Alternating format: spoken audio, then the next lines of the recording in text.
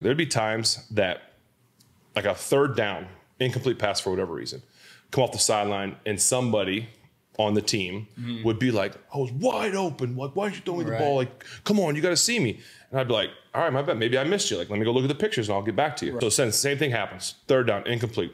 I'd be like, hey, Heath. Like, because I'd ask guys that I trusted. I trusted Heath. I trusted some guys. Like, hey, were you open? Did I miss you? He's like, probably not. Like, there's a guy. I go look at the picture. He'd be wide open.